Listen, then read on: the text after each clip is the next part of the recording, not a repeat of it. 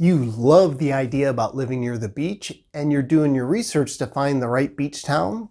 Well, this video is all about Indialantic and living in the 32903. So stick around. My name's Eric Larkin and I'm a real estate agent here on the Space Coast. And when I'm not making videos like this one, I'm helping people buy and sell real estate. So if you have plans of making a move, let me know how I can help. The 32903. This section of our barrier islands is from the O'Galley Causeway to just south of 192. The city of Indialantic is near 192. The section right along O'Galley Causeway is actually the city of Melbourne, and the space in between those two are considered Indialantic, but you're outside the city limits. It's unincorporated, part of Brevard County. You might have heard of me refer to Indialantic as a city in this video and throughout other videos, but really, they like to refer to themselves as the town of Indialantic.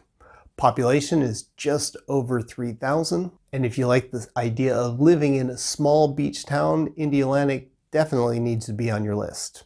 It's just not small in population, but if you look at the size, it's only 1.3 square miles, which makes it the smallest beach town in Brevard County. Property taxes for the 32903 really depends on where you're living at. We have 3 sections in there, so we have 3 different millage rates.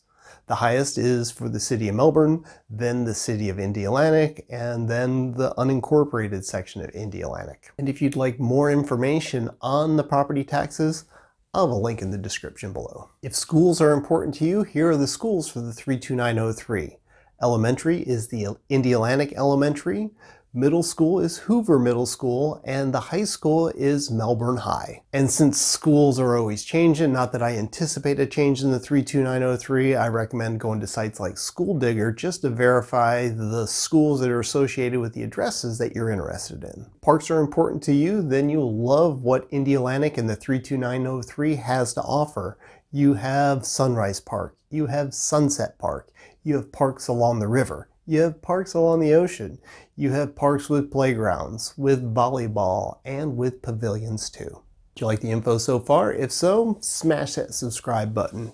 Hit a thumbs up, and if you drop any comments or questions, I'd be happy to answer them too. If you're looking to move near the beach, then you're probably wanting to know more information on the beach access. Well, Indialantic and the 32903 have quite a few options.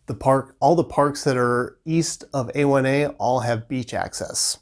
I really like Nance Park and all the parking and access points along Wave Crest.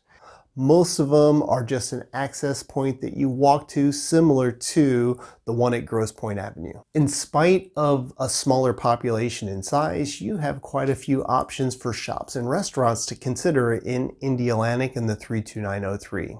You have a newer Publix that just opened up north of 192. You have a Winn-Dixie and Walmart. There's an Ace Hardware. There is a Dollar General. You have restaurants all along the A1A corridor, along the south side of O'Galley, and of course everything along the Melbourne Causeway or 192. And the beauty of all of these restaurants, except for the fast food chains, they are all local, one-of-a-kind, mom-and-pop style restaurants. Are you looking for a new board or your surf apparel? Then I recommend going by the longboard house for your surfboards or the paddleboard house for your stand-up paddleboards. If you are new moving into the area, it always comes up asking about hurricanes and flood insurance.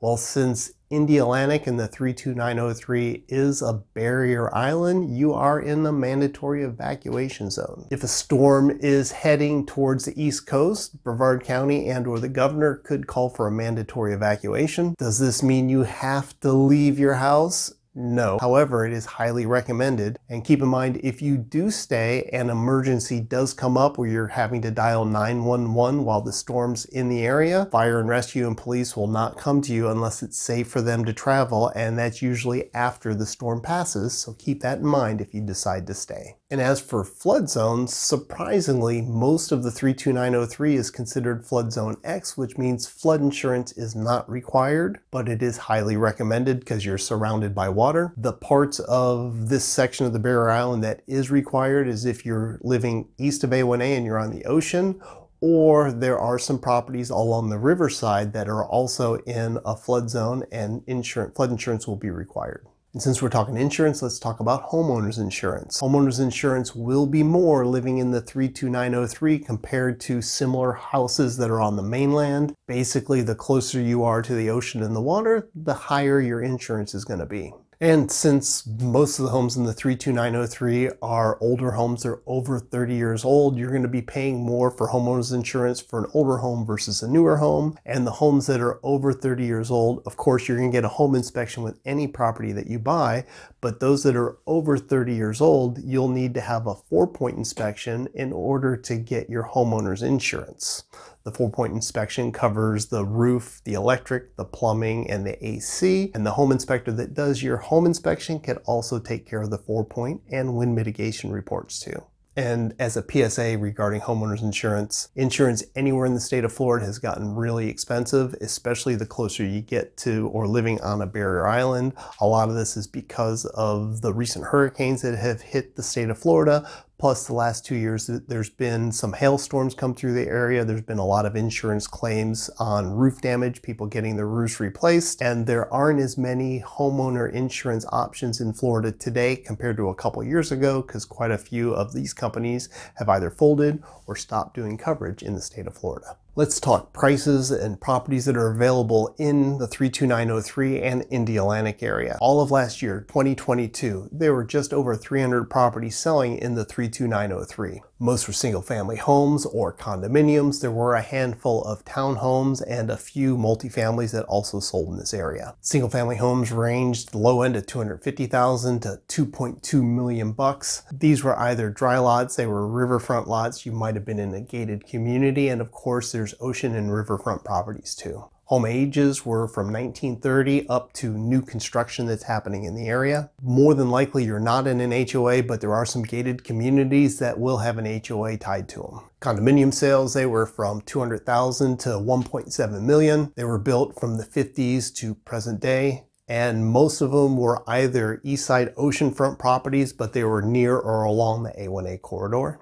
Townhome sales were between $300,000 and $800,000. These were built from 1960s to present day, and all of the townhomes and half duplexes were west of A1A. Duplexes or multifamily were sold between $510,000 and $730,000. They were built either 1950s to the 1980s, and all these sales were right around $192,000. And I will have a link in the description showing you everything that's active today in the 32903. If you have any questions about the 32903 and moving to Indialantic or anywhere in the Space Coast, I am here to help. You could either call me, you can text me, you can comment below. I'm on all these social media platforms. Maybe find me there and send me a DM. However you like to communicate, I am great with. And if you stuck around this long, you probably like what you're hearing. If you haven't done so already, you should consider hitting that subscribe button. I'm also queuing up 2 more videos about beachside living here for you to watch next. My name's Larkin with Real Brokers. I appreciate you stopping by, and I'll see you on the next show.